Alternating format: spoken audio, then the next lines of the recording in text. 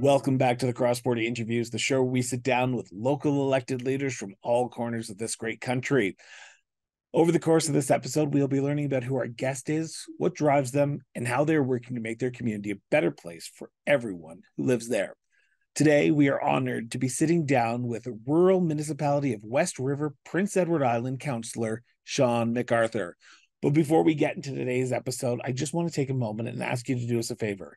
Head over to our YouTube channel if you're not watching it on there right now and hit the subscribe button. Stay up to date on all of our latest interviews, our special episodes, our other shows as well. Municipal Affairs with Chris Brown, Political Trenches, Local Government at Work. Our mission is to make municipal matters matter again. So with that, I want to take a moment and say thank you. Thank you for those who've actually subscribed already. Until then, now on to the interview. Shaun, I want to thank you so much for sitting down today and talking about yourself and the RM of West River. I want to start with the big question that I start off all my interviews off, so you're no exception to this question. Where did your sense of duty to serve your community come from, Shaun? Well, my grandfather was an MLA way back in the day under Alec Campbell when he was the premier PEI back in that would have been the early 60s into the late 60s. He was an MLA, and then my father was always involved, and then he moved to Toronto, and when he came home, he became the president of the Liberal Party. So then politics was just part of everyday life. And Dad was also the mayor of West River for almost 40 years. You are the very first person that has stumped me on this question, because usually everyone's like, oh, it's my family, and they don't tell a backstory like that where they actually give, like, I actually have people who are elected to office, so this is already going great for me. Shaun, I gotta ask though, traditionally, I know for myself, I said, whatever my father's doing, I have no interest of doing that whatsoever. I've heard that story time and time again from people in my inner circles.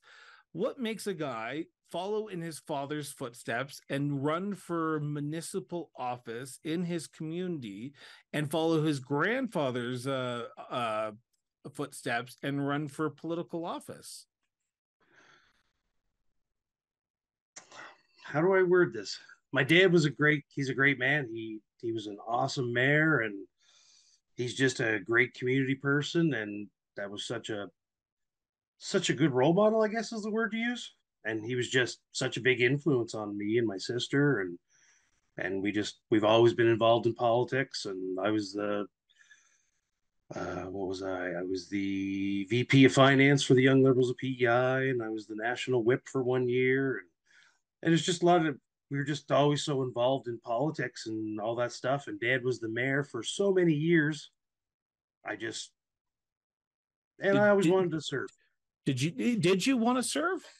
I did. I always I was in cadets for years, and then I was in the army, and I always liked volunteering, and I was always a part of something. And when the chance came up to be a municipal councillor before our community amalgamated, it was just a good opportunity, and I took it.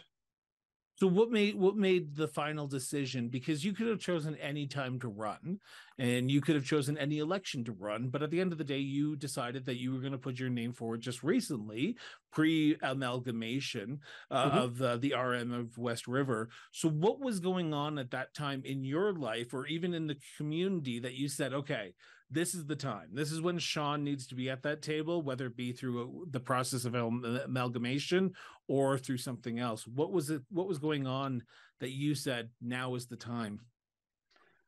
Well, like I say, the town was amalgamating, and I knew once we amalgamated, we were going to go down to two councillors per amalgamated district or community. Sorry, not district, but and I thought it was a good time because I knew some of the older guys were going to be getting out, and new blood's always a good thing. And, I'm 40, 45, so it's a good time. And I just felt it was a good time for me to make that jump.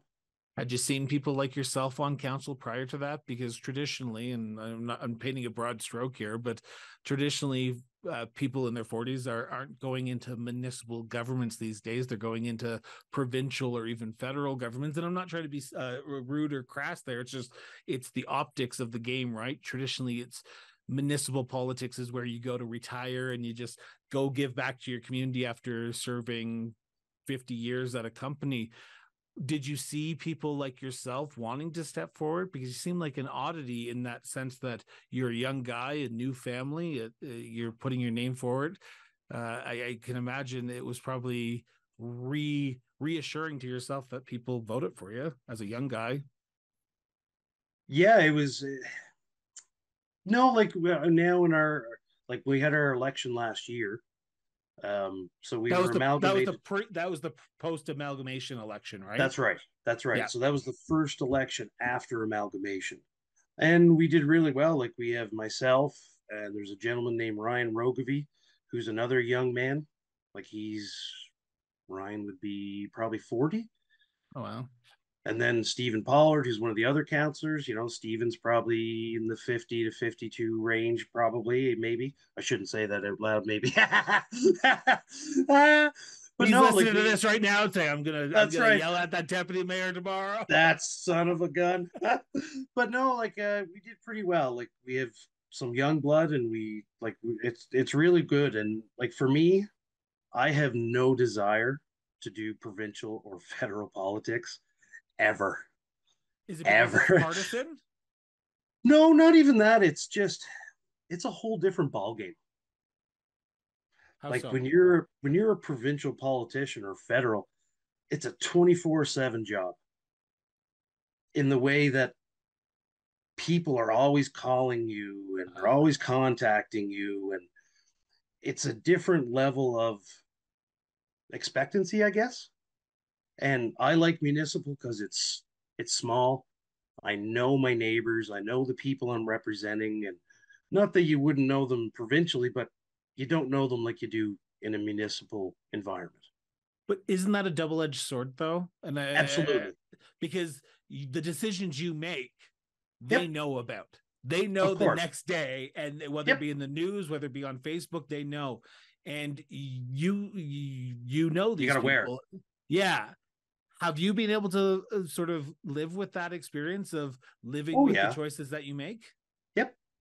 Yep. And I live with it because I feel that I'm making the right choices. I'm making the best choices for my community. Yeah. Oh well. And again, not that provincial politics isn't that way or anything. It's just a different scope. And I like my scope. I like my little bubble. So you've ran in two elections in the last few years. Yep. One's the one pre-amalgamation, one post-amalgamation. Um, Municipalities have probably changed since when your father was on Oh council. yeah. But more importantly, the jurisdictional lines that we're seeing in municipal politics are being blurred with federal and provincial issues, housing, infrastructure, affordability. A lot of municipalities are picking up these issues because they're being downloaded, or just people just don't understand. In the two elections that you ran, when you were talking to your neighbors, did they understand the jurisdictional purview of what a municipality's roles and responsibilities are compared to a province or even federal? Because when I speak to municipal leaders, or I even speak to people I know, I think there's a lack of understanding of what actually a municipality's role and responsibility in our lives are actually meant to do. Yeah, it's surprising how many people don't realize there is a municipal government. Like there's like when we were amalgamating, like there was people that didn't even know anything. And we've been doing this for years. They didn't know we were amalgamating. They didn't know who their counselors were. They just didn't know. And that's again like a bit of a double-edged sword, like you said before, because it's hard to get people to go. Like when you have a council meeting, like it's rare if we have five people. Well, the fact that you That's have five people, like even if you have five people, I think a lot of municipalities would be jealous of that, because oh, not absolutely. some municipalities have zero. And normally we don't have any. Wow. But that's the funny thing, because then they'll complain that they don't know about anything. And I mean, you can lead a horse to water, you can't make him drink, right? Is there an But apathy in the RM? what do you mean? Is there an apathy when it comes to actually engagement? Because I used to work for a municipality in northern Alberta, and I can tell you that I was the communications person, and we would communicate till we were blue in the face. We would do social media, we would do the radio, we would door knock, we would post it up in the Canada Post office, and there would always be those people who say, "I didn't hear about it," Yep, because they're not looking for it. And I that's hate right. painting a broad stroke, but are the people of West River actually engaged and wanting to be informed and actually talking to you about the issues that are facing the municipality or even facing themselves, because the issues that are facing the municipality may not be the same that are facing them? Yeah, it's like you say, it's frustrating because that's exactly what happens. Like when we were amalgamating, we hand delivered to every single mailbox a letter stating that we were having a meeting, what night it was, and I had hundreds of people say that they weren't informed. I'm like, well, I put it in your mailbox. I know I did. No, you didn't. Okay. Yeah, but then there's the other side of the coin where there's the other 30% of the population that's very engaged. They know what's going on. They they may not go to the meetings and stuff, but they talk to counselors and they talk to their neighbors, and then those people talk to somebody who ends up talking to a counselor or maybe the CAO or something, right? So it's I would say it's not bad for the most part, but again, it's one of those frustrating things that I think, like you say, every municipality runs into. You're relatively a young municipality, only being a year old post amalgamation. Mm-hmm. Now you're relatively new to the political arena as well. Your father's been in it. You were sort of partisan with the Young Liberals, as you were saying, of PEI. Being behind the council table is a completely different entity in itself. For yourself, what was the biggest eye-opening experience being behind that council table?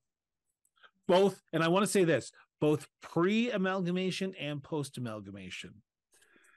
So the biggest eye opener was, like, for me, the process. It was surprising how as a municipal government you did, like, you always think that a government does something and they don't really involve the people, or they just kind of do stuff as they see fit. But then when you get there, you can't do that. It's not just a matter of, well, this is what I want to do. I'm a counselor. I'm going to give Your one whatever. vote. It's right. And it's just amazing how the whole process works, and how just everything. The whole municipal process was so foreign to me, and Even with your getting in dad's experience, it was foreign to you? foreign in the way of how the process works, Now, like behind the scenes. I mean, like, this may be the I'm trying most to explain it. inappropriate question that I've ever asked on this show, because Yeah. I never want to be. Uh, did you talk to your father about going into elected office before you were? No, I did absolutely. He knew, like, we had talked about it many times over the years, but there's never a spot on the council for me for years, but I never really thought of it until amalgamation happened. Because then I was looking at it as, this is the future of my community and I wanted to be part of it. But after amalgamation, I was so much better at the process of municipality, and dealing with the public a little better, and I coming from cadets in the army and 10 years of construction, and I'm the chief elevator inspector for PEI, but I deal with a lot of construction people, so sometimes I'm a little more forward than I should be. Hey, And that sometimes was that's good. it can be, but it can get you in trouble too. And sometimes I can put my foot in my mouth when I first talk to the public and stuff, right? Because sometimes I'm not politically correct, and that doesn't fly well sometimes. Can we talk about the amalgamation process for a second here? Because Absolutely. you were on the front lines of this, and um, in any marriage, it's hard to put two houses into one house and make it a whole. But when you have many different organizations coming together and becoming one entity, it's a challenge in itself. Um, Now, I know you're post the amalgamation process, everything sort of the dust has settled, but was it challenging to make sure you got it right?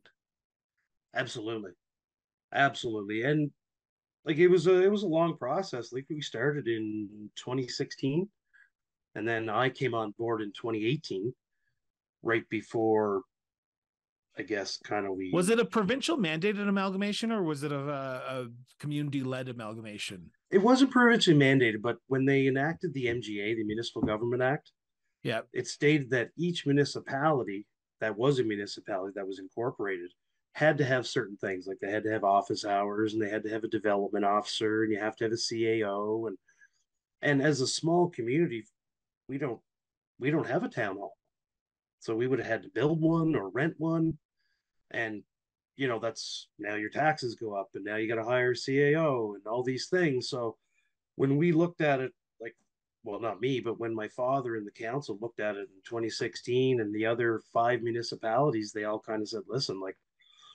we need to get together and control the narrative and control our community and how we plan and foresee our community going forward. Now, I don't know the details and I would never want you to break confidentiality, but I can imagine there's probably bumps along the way. Oh, Not yes. not everyone's going to get what they want and not Yep. everyone gets what they want municipally. But looking back a year later, because it's been a year since the amalgamation process happened, are you guys stronger? I think so. Like, I think we're stronger as a municipality. We're doing very well. We have our planning bylaw now in effect. So now we can control our own planning. Yeah. Um, we're going to be getting an enforcement officer at some point in time to enforce the bylaws. So we're moving forward, and that's great as a community.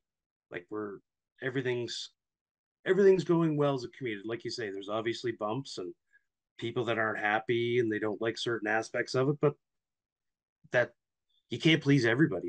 That's impossible. So it brings up a good point there. That statement there, you can't please everyone, but you as a municipal councillor have to decide what issues are going to be presented in front of council. You Yep, have to, and you have not presented, but spoke about and advocated for. You know, and I know that municipalities are not flush with cash. They do not have millions and no, millions of dollars. And if correct me if I'm wrong, but municipalities and PEIs can't run deficits like every other jurisdictions across this province, that's right. across this country. How do you see yourself in your role as deputy mayor for the RM of West River in ensuring that the individual need is met as well as the municipal need? And to quote Spock, how do you weigh the one with the many or the few? So how do you balance the needs of the community with the needs of the individual? That is a tough question, Chris. But it's an important one because No, you no, put yourself absolutely, absolutely. in this position and Yep, you have to absolutely. struggle with it every day.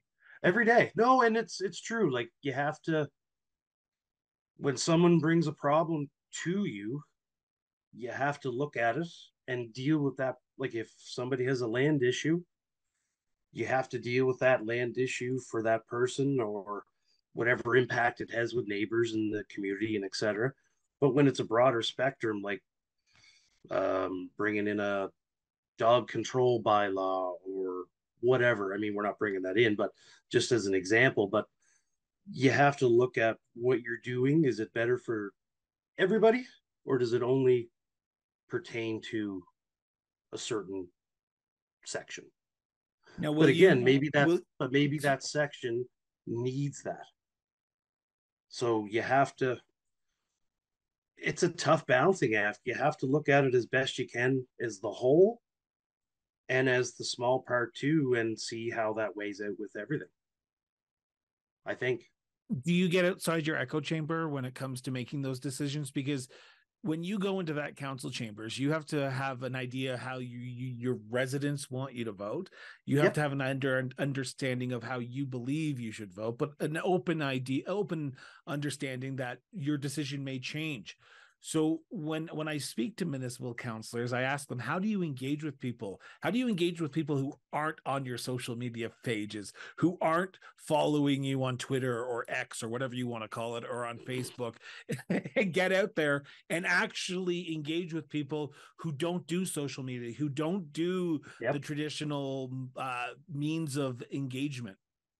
So that's where, as a municipal councillor, it's good to get out to the little community functions and all that stuff, because that's where you're going to see all the people, the older people or younger people that aren't on Facebook or whatever they could be.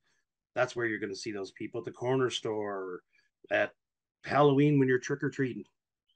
That's in a small community. That's the good thing about a small community is you run into half of your voter base at the store twice a week because everybody goes there to buy bread, or you run into them at the gas station, or you run into them somewhere.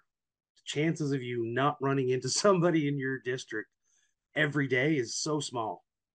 So that's where I tend to connect with some of the people that I don't have the ability to connect to online. Is it time consuming though? Because I can imagine, and you know, that your job is not a full time job. It is not paid as a full time job, but it is a full time responsibility. And I say the That's right. responsibility because you put in as much as you want. If you want to make Yep. it a full time, you can make it a full time. But you know, and I know, you do not get paid full time hour. It is So time consuming, but I love it. Like, it's funny you say that. My daughters, whenever I go to anywhere, I'll tell them, like, I'll be back in 25 minutes or half an hour, and they'll just look at me and they'll, yeah, yeah, okay, daddy.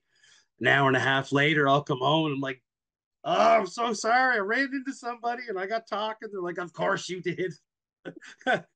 Because you always do, Daddy. Everywhere we go, you run into somebody.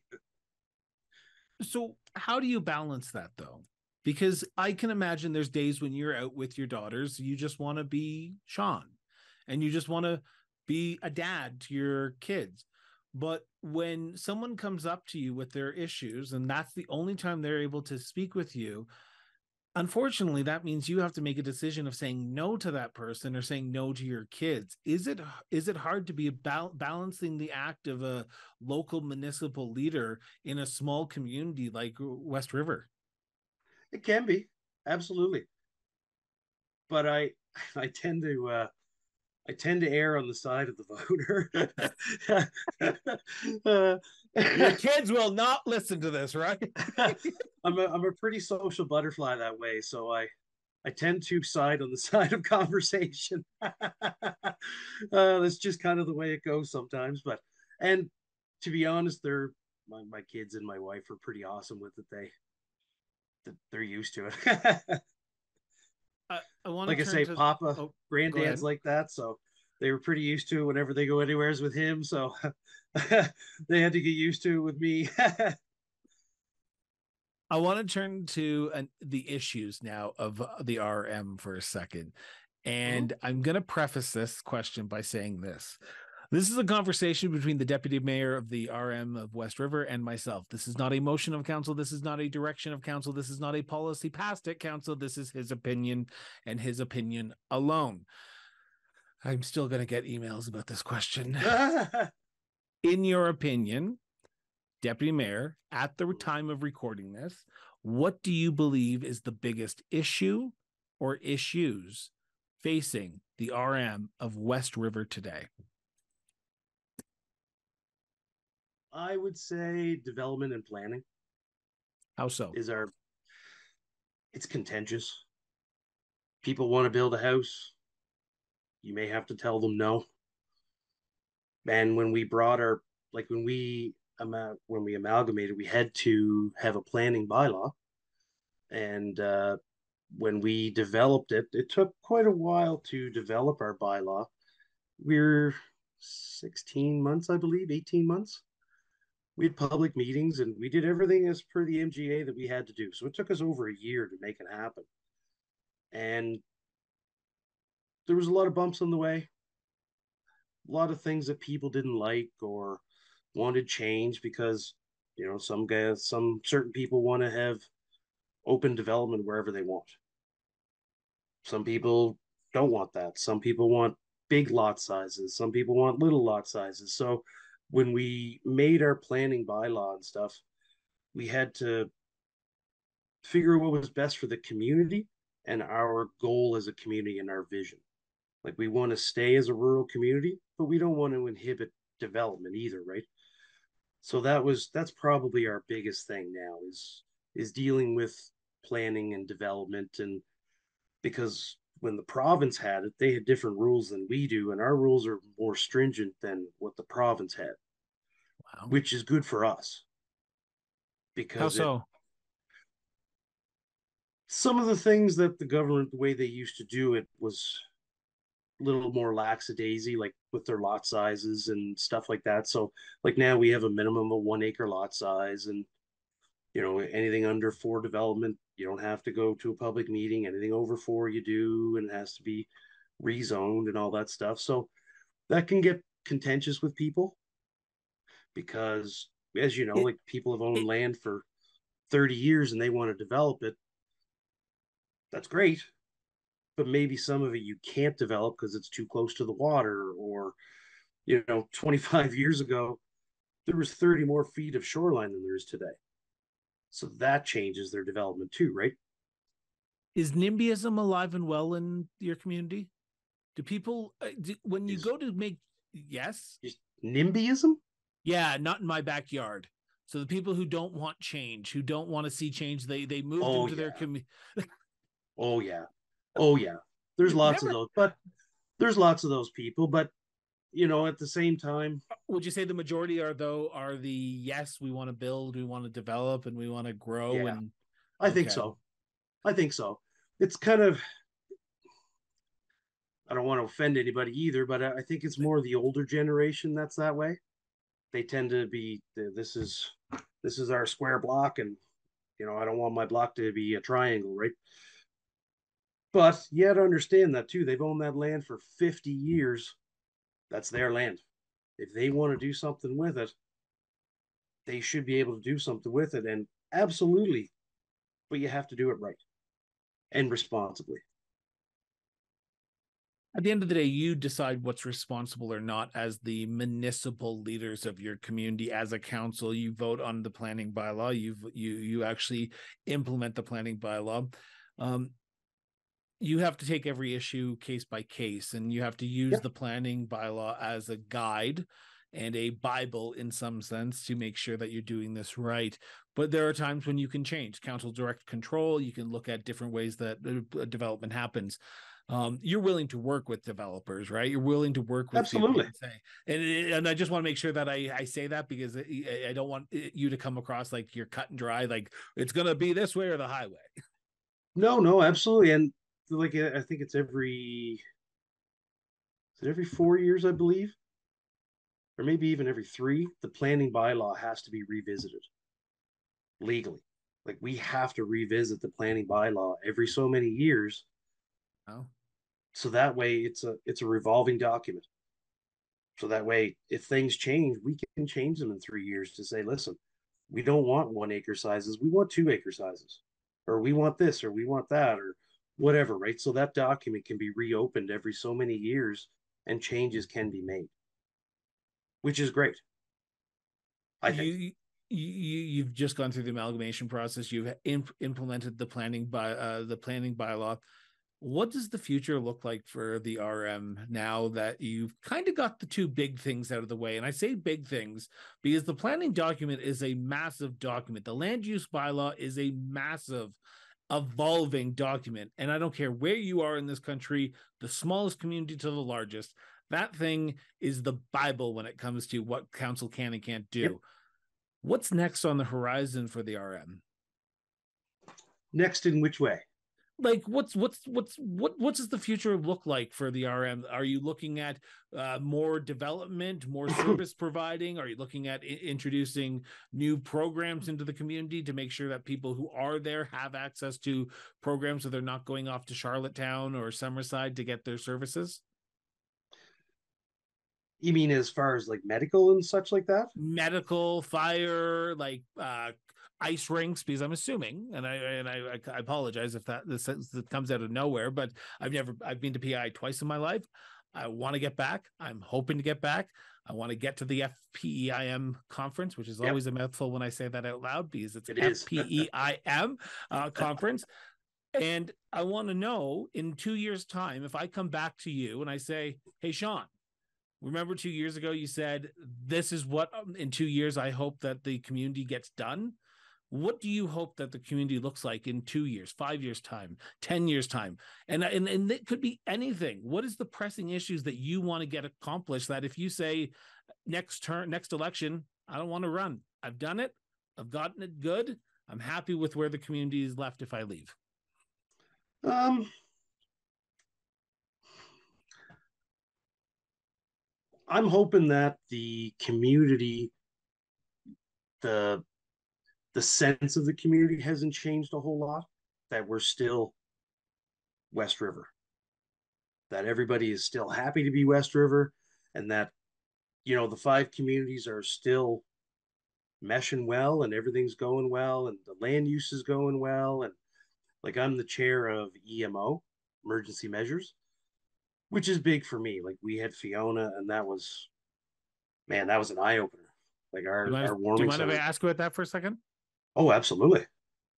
Um, PEI's gone through a lot in the last few years. And I say that because COVID-19, then you had some fire smoke, and then you had a hurricane. And if I'm not mistaken, you just had one just recently as well after Fiona. Um, you guys are resilient. And I say that with respect and all honesty. You guys seem to like have bounced back every single time you get knocked down. How is the atmosphere on the ground when it comes to the issues of natural disasters in the community? It has changed. I'll tell you that much. Like before Fiona, nobody was really ever really concerned. Like nobody I knew was ever really prepared to lose power for more than 5 days, ever. Because it's very, very, very rare, even in a big winter storm, that you lose power for multiple, multiple days on end. And then Fiona hit, and we're all the island's flat. There's no power anywhere. There's no phones. We can't use our cell phones. The data's all messed up. It was a big, big, big eye opener for people, and especially like people that are just those kind of people that don't prepare. You know what I mean? Like there's just those Yeah. people that always say not me, and then it hits, and then everybody gets a big eye opener. Is holy crap! Like this is big, and like we are our warming center was open for 22 days. Like that's insane. On the flip side, though, that's when you really know the sense of community after a big natural Oh, disaster like that. Can you take me unbelievable. through the process of after that? Because during the 2010 wildfires in Slave Lake, I wasn't there, but my job came out of it. The community rallied around Slave Lake, and I say community as in the country Yeah. rallied around. And I know a lot of news was made when Fiona hit, when the ice storms hit in the Atlantic Maritime provinces. But on the grounds, you probably saw people go over and above and beyond some Oh, of their typical things, right? it was amazing. Like our coordinator for EMO, he's a at the time he was a woodcutter. So instead of him coming to the hall, I ran the hall, and he just spent 3 weeks cutting wood, 12 hours a day, every day, getting people out of their houses, getting them out of their driveways. Like that's what people did. Like everybody that had a chainsaw was helping their neighbors. And like when I went to the warming center on the Saturday morning of the hurricane, like I was cutting trees in the road to get to the hall, and like neighbors were coming out of their house to help me cut limbs and move trees out of the way so I could get down the road. Like that's just people are amazing. It is unbelievable to see how good people are when they need to be. Now, the amalgamation process happens and these massive natural disasters incur. You could not probably have prepared for this. What have you put in place, or what is the RM, by say you as the royal you as the RM Mhm. of West River, put into place that every time now that something like this is about to happen, you're better prepared? Because Oh yeah. unless you have learning experiences from the natural disasters, nothing is ever going to change. So what do you see as the RM's role and responsibility in making sure that if something like this, God forbid, happens next time, you're better prepared for it? Well, like we have our EMO plan in place now and it's solidified. We have our EMO chart. Like we know our coordinators, we know who our people are. We have our volunteers list now, and we have a very extensive volunteers list because of Fiona, which was, again, a good outcome to a crappy situation.